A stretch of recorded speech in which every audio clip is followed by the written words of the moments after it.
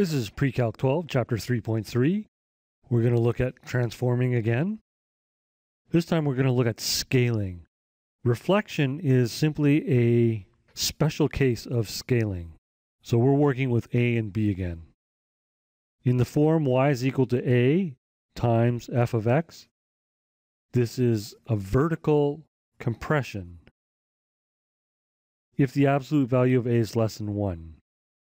If the absolute value of A is greater than 1, this is called a vertical stretch or expansion. Here's an example. Plot g of x is equal to 2 times f of x. So we just take this value, which is -1, scale it to -2. This value is 1, scale it to 2. This value is 2, scale that to 4. This one is -2, so we'll scale that to -4. And then, since these are all lines, we can connect these points with lines. And the domain of f, we have 1, 2, 3, 4, -4 to 1, 2, 3.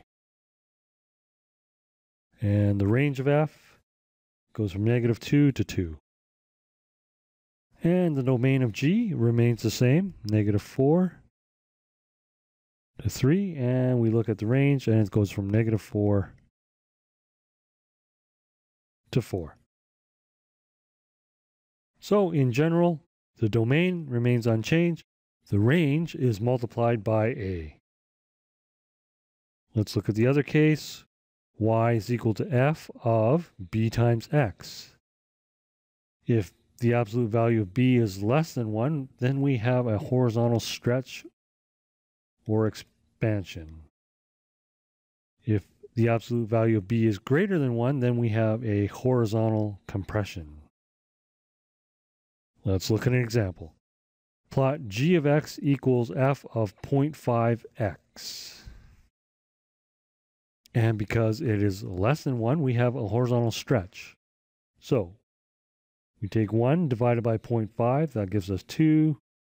2 divided by 0.5 gives us 4. And -1 divided by 0.5 gives us -2. Again, these are lines, so we can connect these points with lines. The domain of f, we have -1 to 2. And the range, we have -3 to 2. And for g, we have the domain as -2 to 4. And the range is -3 to 2. So we look at the range, it's unchanged, and we look at the domain, and it's double. So in general, the domain is divided by b, and the range is unchanged. And we can combine horizontal and vertical scaling. So here's an example. G of x is equal to -1.5 times f of -2x. Okay, we look at this point. There is no vertical because it's at 0. So we only have horizontal, so we do -1 divided by -2, which is 1/2. Here, we have 2 divided by -2, which is -1. So we'll go over here. And we have 1 times -1.5. So that's -1.5. Here we have 3, so we do 3 divided by -2. So that's -1.5. And then we do 3 times -1.5, which is -4.5. Now we can connect the dots. And this is g of x. Now our domain is -1 to 3. And our range is 0 to 3. The domain and range for g, we have -1.5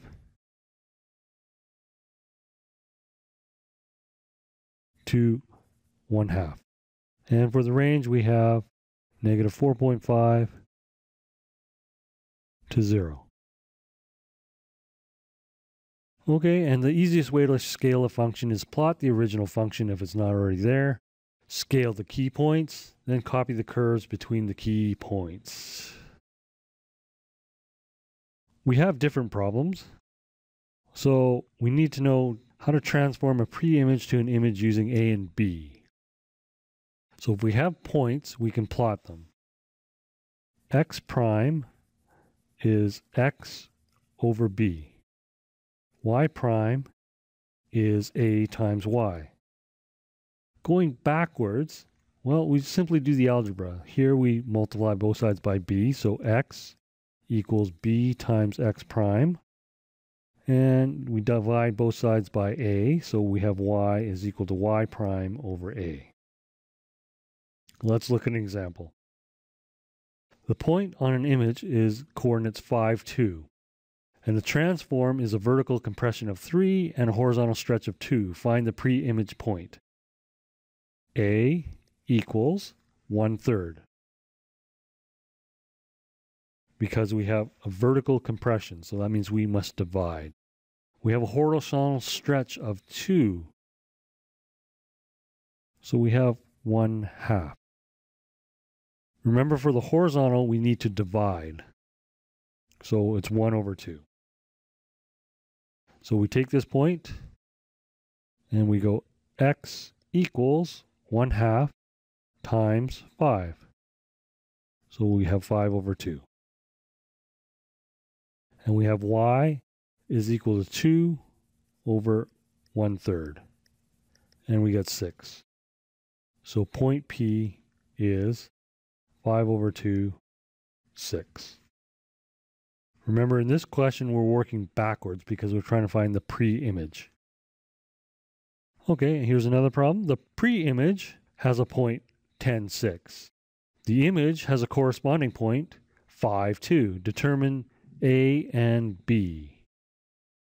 Okay, so we can use either formula. Let's use this one. Y prime equals AY. So A equals Y prime over Y. And we have 2 over 6. And that's 1/3. We have X prime equals X over B. So B equals X over X prime. And that's 10 over 5. And that's 2.